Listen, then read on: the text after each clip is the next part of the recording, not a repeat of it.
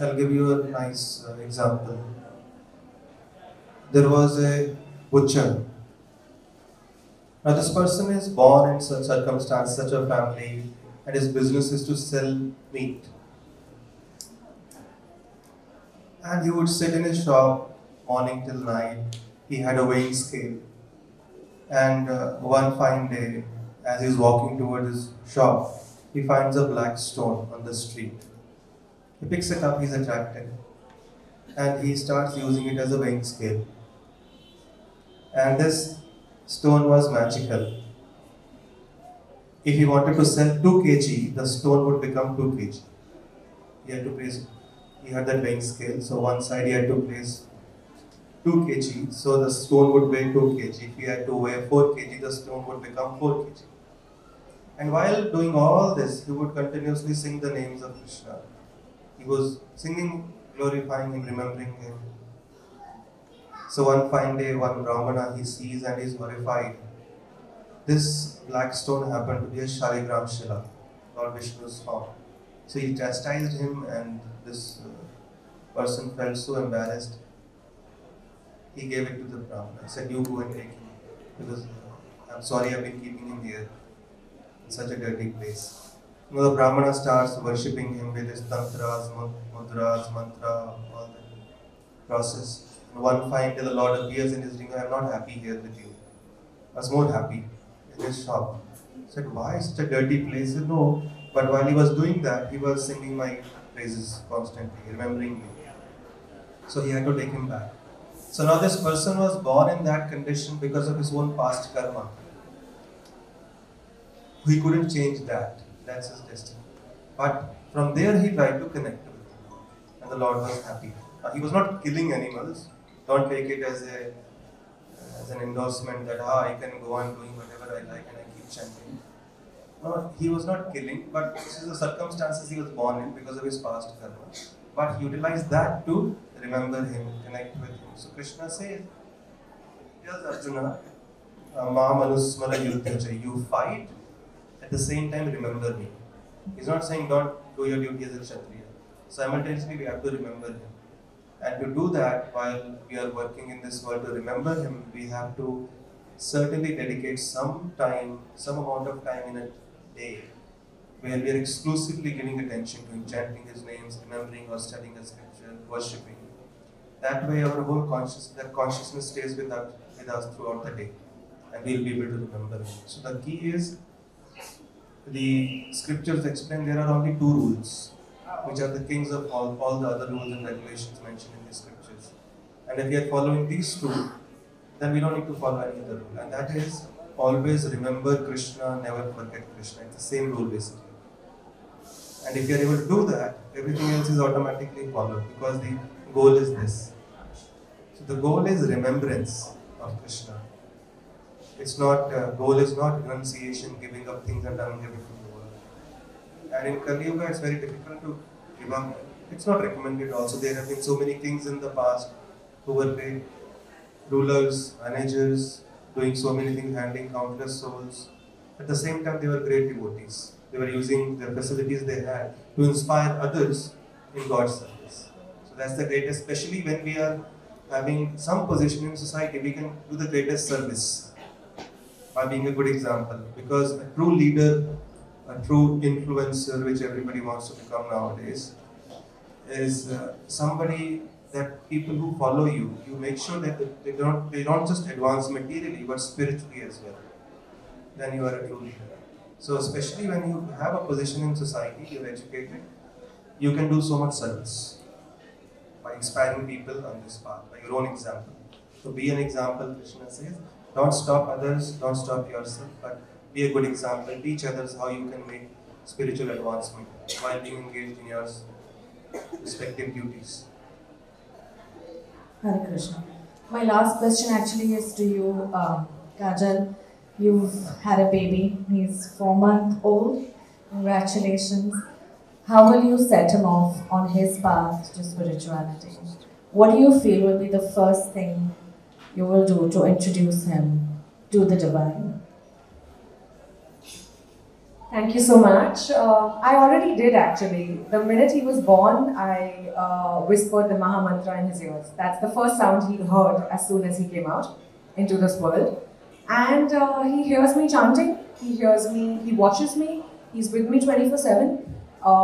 The Maha Mantra is on loop in my house, playing all the time. So the sound is constantly going in his ears. And like Prabhuji says, this is the positive vibrations that every child should be exposed to. So hopefully from now on it's going to be his journey, and I hope he takes it further and has the best spiritual journey ahead. That's beautiful.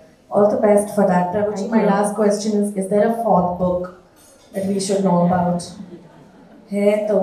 We'll start prepping from now only. The fourth book. And there is one coming up in December, first week, I think. That's for the children. There are around 40 stories from the scriptures, because we need to give those impressions to the children right from the beginning. So, some stories from the scriptures which are missing in today's families. Because at one point of time, these stories were discussed in every household. Children would grow up hearing these stories from their mothers, grandmothers. And then for the adults, yes, there is one more coming out next year. That will be around June, July, which is based on self-help topics.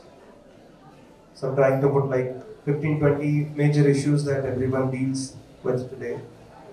Relationships, mind, expectations, addiction, and a lot of other stuff. Forgiveness, envy,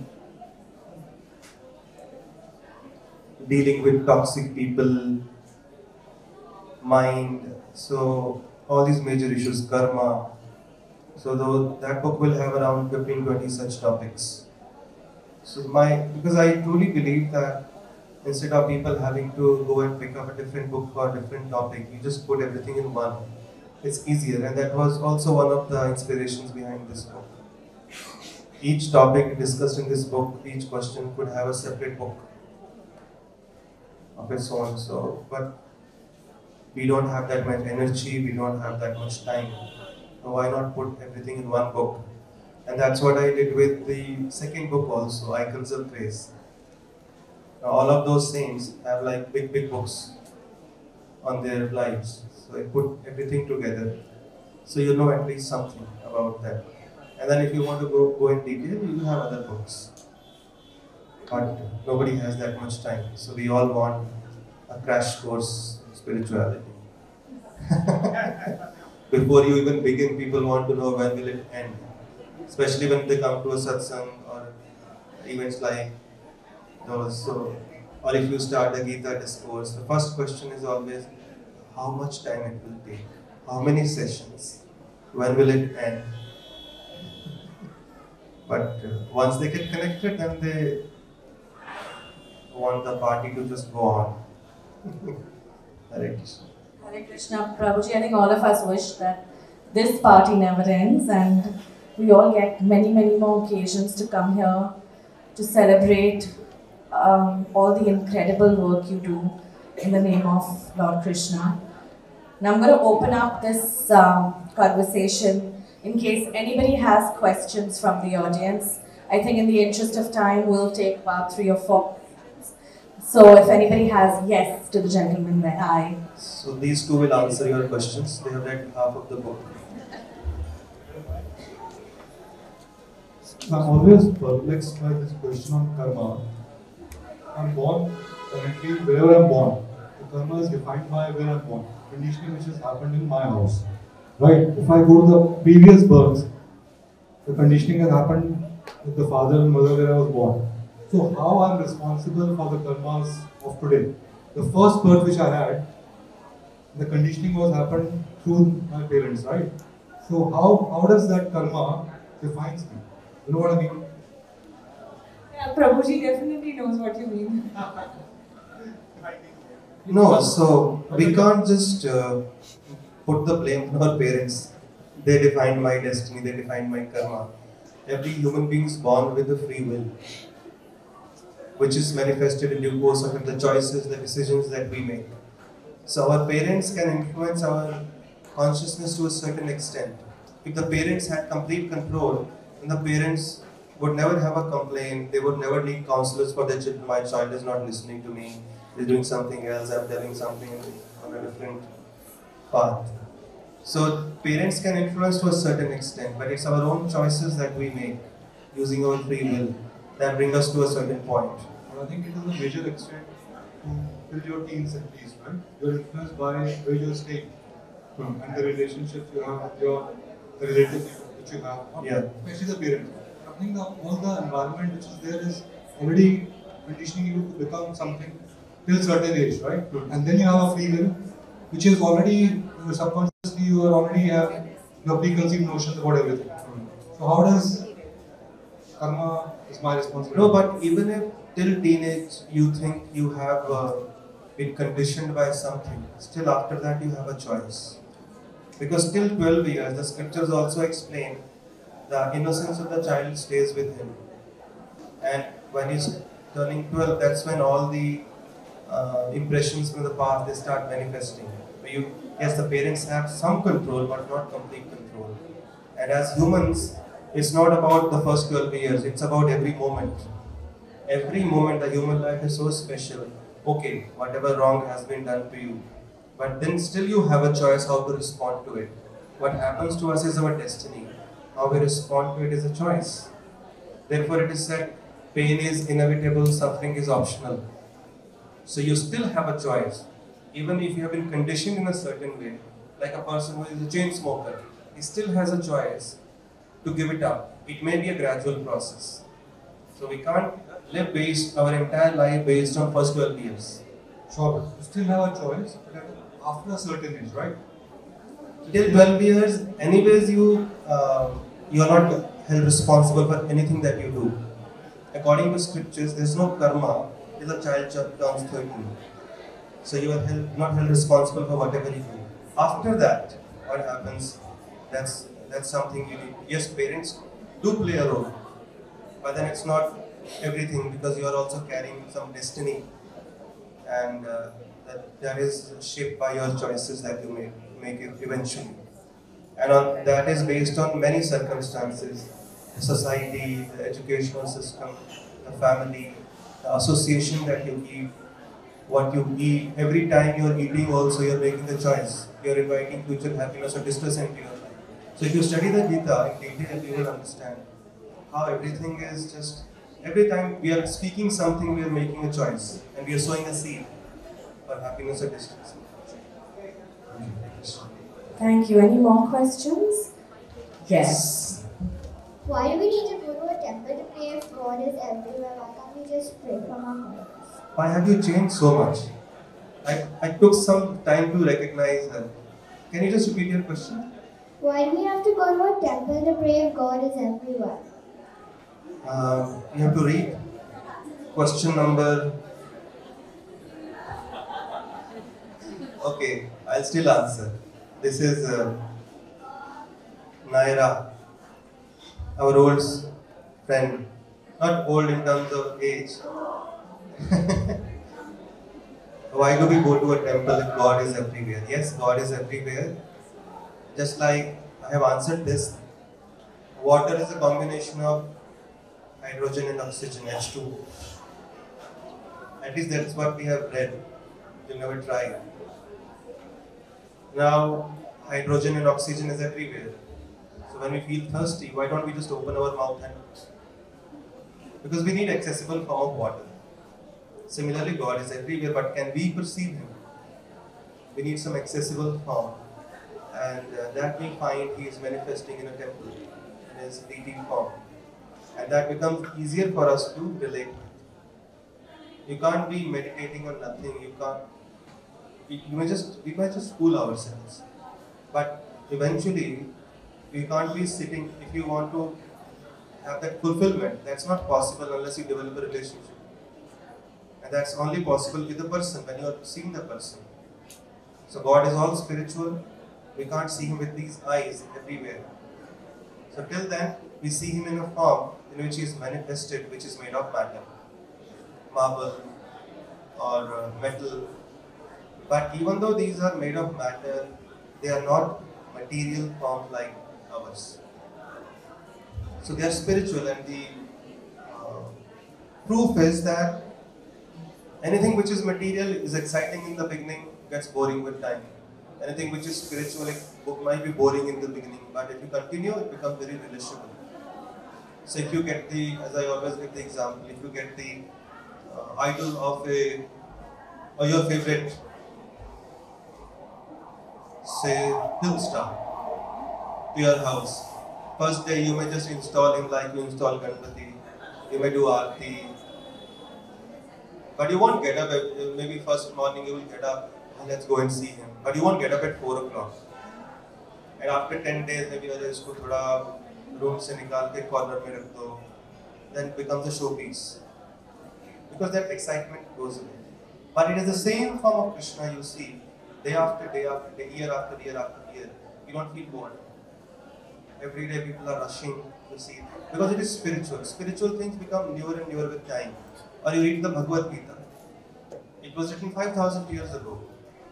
You can read it 1,000 times and not feel bored at all. You read any mundane book once, twice, after that it loses that rasa, that juice. So spiritual means gets fresh with time, and material means so the form of the Lord is spiritual, that is manifested in the temple, and therefore it's easy to relate to him. आप खुद ही सोचिए, when do you feel more emotion towards someone? When he's in front of you or when he's away?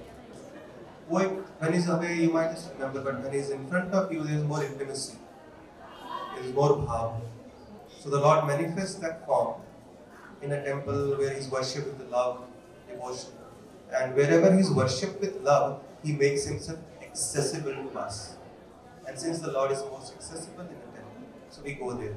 But if you find a place where he's not worshipped with love, there's no care, no attention, and the mood is not proper, then you may not go to that temple. But if there is a temple where he's worshipped with a lot of care, attention, love, that's the place he manifests his beauty, his kindness, and we should go and bathe in that kindness for sure. Right? You understood, or you just repeated what your mother wanted you to say? Okay. Hare Krishna. I think if nobody has any more questions, is there one more question? Sorry? Media has questions. If media would like to ask any questions. Yeah. Yes. So they can check once. Just give me 5 minutes. Just after 2 minutes, you're going to come by and do your bites. Yeah. So on behalf of Neha, thank you for organizing this and for having me be a part of this. It was too special. And thank you, Kajal, for being such a great role model. It's not every day that you come across somebody with this level of depth. And Prabhuji, there's nothing left. We can't thank you enough for what you do for each and every one of us in your own unique way. You have come to symbolize what connection and religion means to each and every one of us in a unique way. So thank you. Hare Krishna. Hare Krishna. So I also want to thank Priya ji and Kajal. If you all remember, she was there for my previous book launch as well.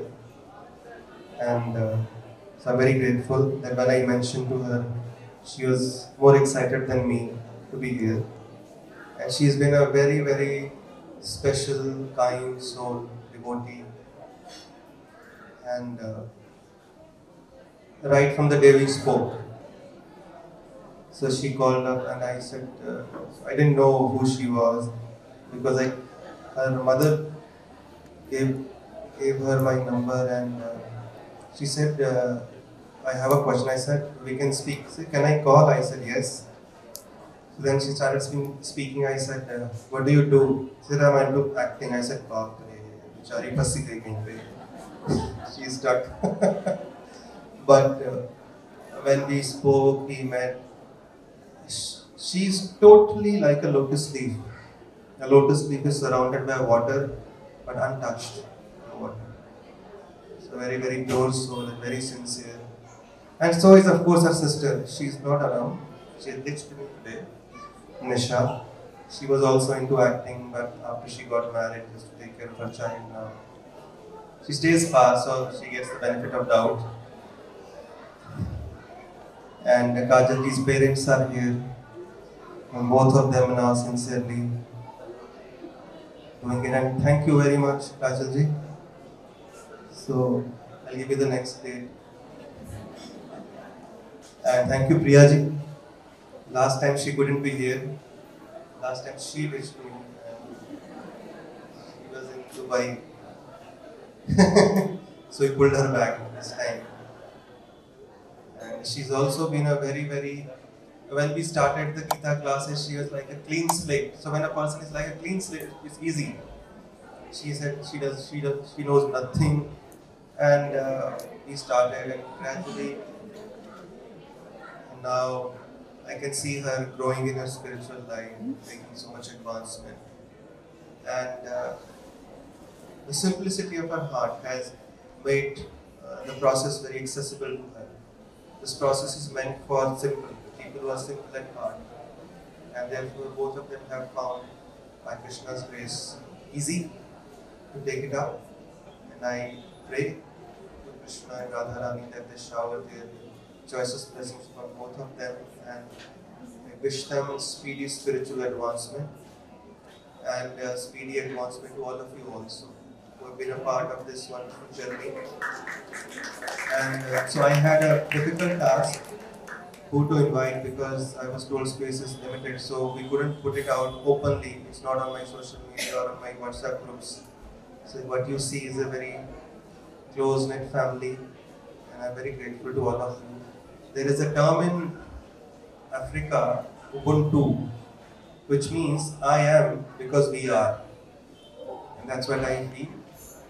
Whatever I'm able to do to serve all of you, it is your enthusiasm, excitement that empowers me and gives me that encouragement. The path of bhakti is such that the people sitting on that side could be more advanced than the person sitting on this side, and that I truly believe. Seeing your sincerity, I feel inspired and hope I can continue to serve you. And now I want to introduce you to the women of the match. Neha, please come forward. It was she. We just met and she said, "So what are you doing about book?" I said, "Dekhte hain, plan hai, we'll do." No, let's do a book launch. And she basically has handled everything from scratch. She and her team, Deepa is here, and her whole team. I don't know their names, maybe you can introduce them. So they took care of everything, right from scratch, coordinating with crossword, organizing everything. I didn't have to bother, and I have known her family for maybe last 7-8 years, more, since the time I was born. Yeah, since the time Abhyan and Naira. I think Naira was Abhyan's age at that time. And I'm so grateful to her that on her own she came forward and she said she would organize, she would take care of everything. So very grateful. Thank you. Please do pick up your copies. Crossword will be happy. Hare Krishna. They have been very cooperative. Harshil, their marketing manager, and some shooting. So I'll be happy to sign it. Thank you. Still side, still, हट जाओ.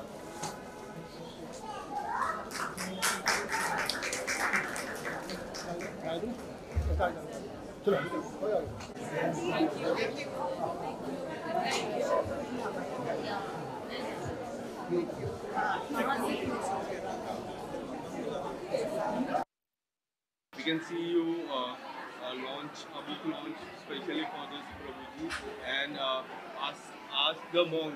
It's a good title. What do you want to say about the book? Hare Krishna everyone, it's a complete honor to be here. I have been following Prabhuji since quite a few years now, and Ask the Monk is a very special book. It's beautifully written, and Prabhuji has answered all the basic questions that we usually have. I suggest that everyone should keep this as their handbook, keep it by your bedside, and definitely do give it a read. And what is the one question that you want to ask Prabhuji on a regular basis about your industry? So many people have so many questions from our industry. Any particular question that you would ask Prabhuji? Well, I've already asked him all those questions, but primarily Prabhuji has answered most of them in this book of his. Like, for example, the purpose of life. What is the meaning of quite a few things? He's answered a lot of basic questions in this book, and I guess the rest is for each person to discover. I can't be a representative of our industry and ask on their behalf, but I guess each person should just connect and reach out to Prabhuji individually. प्रभु जी हरे कृष्णा, क्या कहना चाहोगे book को लेके? आपकी second time ma'am आए support करने के लिए, कितनी खुशी होती है जब मैम आते हैं? Last time she was pregnant and now she is blessed with a baby boy, I guess, right? या कितनी खुशी होती है प्रभु जी? It is always a pleasure because it's not something exciting for me because she's a family. Yes, Yes. absolutely. So Absolutely. excitement is not the right word I would use, but I'm very grateful. I am the And, one who's grateful, Prabhuji. She's always there, and I know her whole family now. Yeah. So whenever I launch a book, I was very clear from the beginning that whenever I launch a book, I wanted somebody very close to my heart to be launching this. Plus, that person should be a devotee. And Krishna made such wonderful arrangement that she sent her into my life, and I'm so grateful. And even if I say this sentence, I'm so grateful a million times, it wouldn't be enough. Oh God, no, Prabhuji. So yes, I am excited always when she's around, and she's an exciting person. But more than that, I see her as a very, very special, pure soul. Yeah. As I mentioned during my message also. And therefore, I always feel very comfortable in her association, and I hope she feels the same. Prabhuji. I think Prabhuji is too kind. He's extremely gracious, and I am the one who's grateful for Prabhuji, or to Prabhuji, for giving me this honor, for inviting me again and again for such beautiful, precious books. But Prabhuji is just too kind, and he loves to promote Just being too his followers. At the last time also, I asked you this question: what will be the first thing that you will do? See, I went and did it. Yeah, I told you. You told me that. Yeah. What you're planning for his future? What about your future? There are so many things that coming up when you will make comeback for the movies. Will it be the South movies, Indian movies? Because nowadays the South movies are doing really well in Indian cinema. How do you see this thing? So, well, I'll quickly answer this because this interview is not about me. It's about Yes, yes, Ask yes. the Monk, this book, guys, that we need to focus on. But, I am starting my movie shoots from mid-September onwards, and I'm starting with Indian 2, which was a film that had stalled in the middle for a little while. And when it comes to my son, thank you so much for your wishes. Of course, I'm going to introduce him to Prabhuji. And Prabhuji said that we need to introduce him to Gita classes from a very early age on. So I'm going to do that. I'm absolutely going to do that. And how कितनी एक ऐसी बात मैं पूछना चाहता हूँ हाँ जी.